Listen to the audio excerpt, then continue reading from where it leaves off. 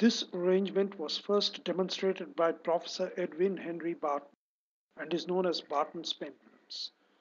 This pendulum is with the heavy bob and is called the driver pendulum. The other pendulums have bobs of lighter weights. One of them has the same length as that of the driver pendulum. This one.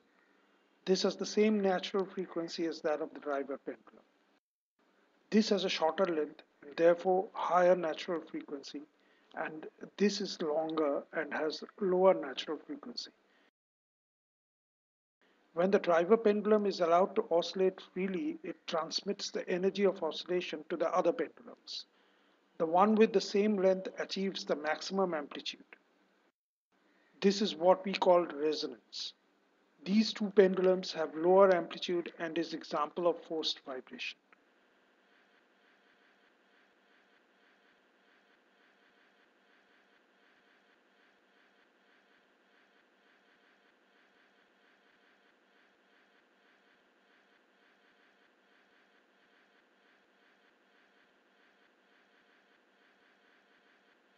After some time, the amplitude of the driver pendulum decreases due to damping, but the amplitude of this pendulum is still high. Now this becomes the driver pendulum and this one the driven. Watch carefully how the amplitude of this one increases.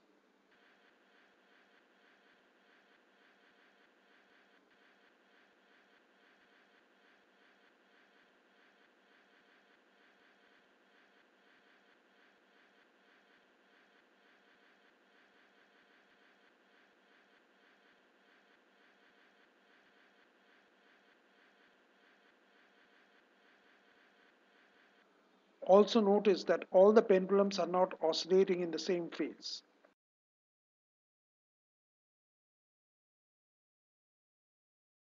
From this video, we get a fair bit of conception about forced vibration and resonance. For better concept, we have to do some maths, that means calculus.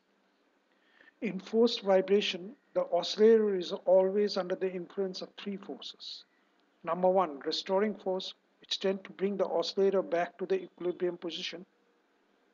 Number two, the damping force, which is proportional to the velocity of the oscillator and act opposite to that of the restoring force. Number three, the driving force, which is an external force applied to the oscillator. The differential equation for such oscillator is this. Here, Gt is the driving force function. This equation is called a non-homogeneous second-order differential equation with constant coefficients. These type of equations have a solution of the type y equal to yc plus capital Y. Here, yc is the general solution of this equation and is called the complementary solution. Capital Y is the particular solution and depend on the nature of the function gt. For forced vibrations, we will be interested in external forces which are periodic in nature, that is gt equal to f0 cos omega t or f0 sin omega t.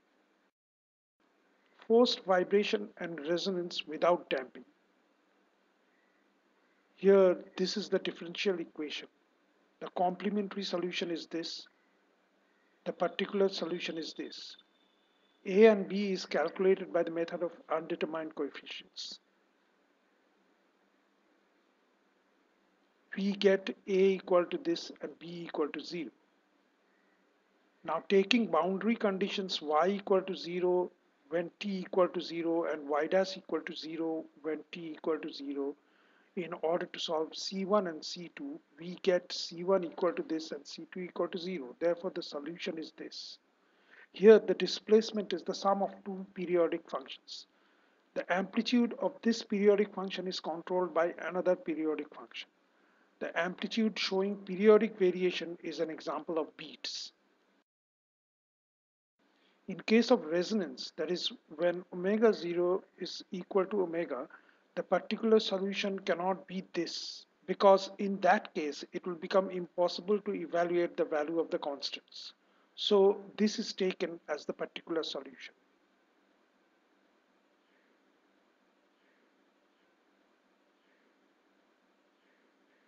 Here A equal to 0 and B equal to this.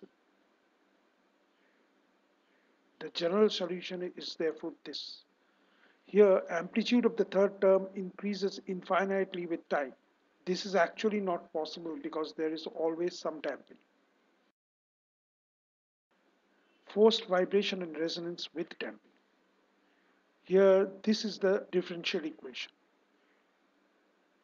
Therefore, this is the complementary solution and this is the particular solution.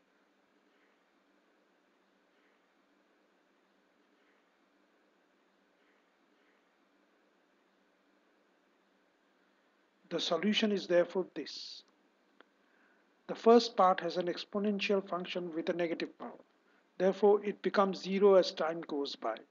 As long as this does not become zero, displacement is due to both these parts having frequencies this and this. The amplitude in this case varies as in the case of beats. This motion is called transient motion, where the natural frequency of the oscillator omega 0 and the frequency of the driving force omega fight with each other. When the exponential term comes down to zero, this part becomes zero and this part take over. That means the driving force frequency wins the battle and now the oscillator oscillates with the driving force frequency. This motion is called steady state motion. In case of resonance, the particular solution remains the same because there is no difficulty in finding the constants. Therefore, the particular solution at resonance is this. Here, the amplitude is this and become infinitely high when the damping is very small, that is k is almost equal to 0. Phase lag at steady state. Case 1. Omega 0 equal to omega. The oscillating body lags behind by quarter of a cycle than the driving force when the steady state of motion is reached. Case 2. Omega 0 is much greater than omega. When omega 0 is much bigger than omega, and for very small damping, this term approaches 0 from the positive side and this angle can be taken as 0. That is, when omega 0 is much bigger than omega, then the oscillator oscillates in the same phase with the driving frequency at steady state. Case number 3. Omega 0 is much less than omega. When omega 0 is much less than omega and the damping is small, this term approaches 0 from the negative side and this angle can be taken as pi. That is, when omega 0 is much smaller than omega, then the oscillator lags half a cycle behind the driving frequency at steady state.